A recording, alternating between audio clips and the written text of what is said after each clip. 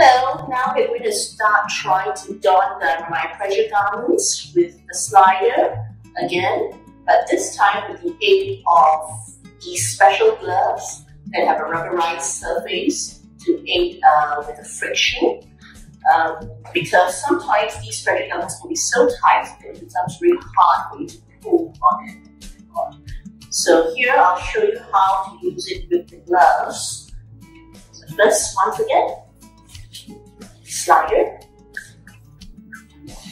And then at first you don the first part of it, you just put it on as per normal without the gloves.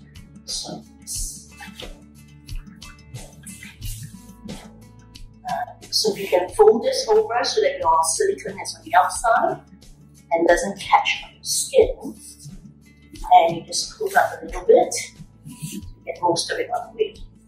Now this part here, sometimes it gets very tight, and it's very hard to pinch, and you won't have the fingernails or the friction to do it, so as not to spoil your pressure garment and create holes. So you put on the gloves.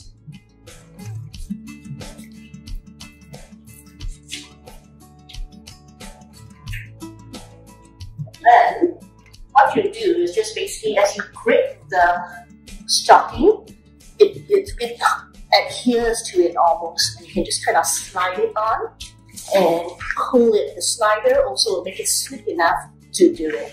Now as you pull and slide it over, your ankles and your heels are the most difficult part.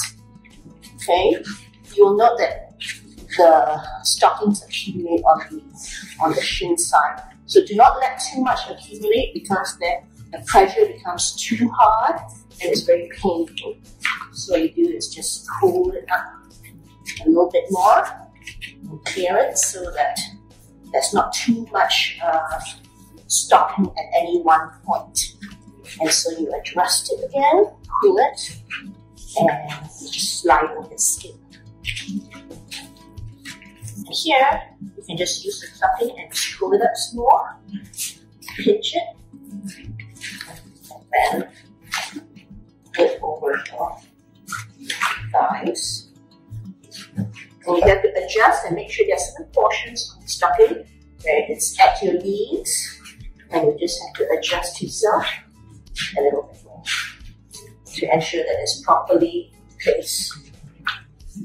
And there are two ways of pulling the slider off. So sometimes it catches because it's quite tight, and if you have the strength, it's nice you can hold it and pull it out.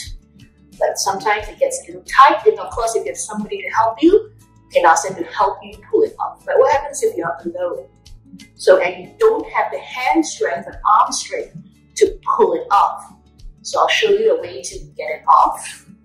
Once you finish putting on your stocking, and if you find it difficult to pull it off with your hand, there is also the standing technique that I'm going to demonstrate to you.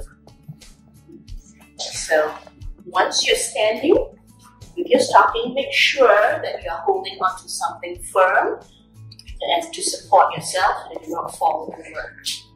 And then what you'll do is you put your foot on the stocking, lean forward, holding tight, and just you kick your foot back, and you will notice that it slides up. It could be here. So that ensures a very easy way of taking off your slider if you are on your own and you don't have enough arm strength.